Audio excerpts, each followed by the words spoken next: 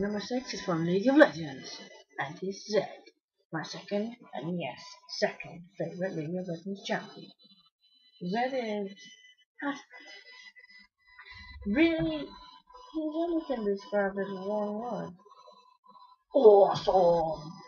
But I kind of find that he's slightly overrated with his awesome design and a weird choice of weapons. Weird, like amazing choice of weapons, should I say.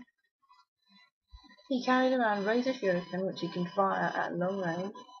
At slightly, well, not, I wouldn't say long range, but slightly good range. He can project a living shadow, which will copy your Shuriken and Shadow Slash technique.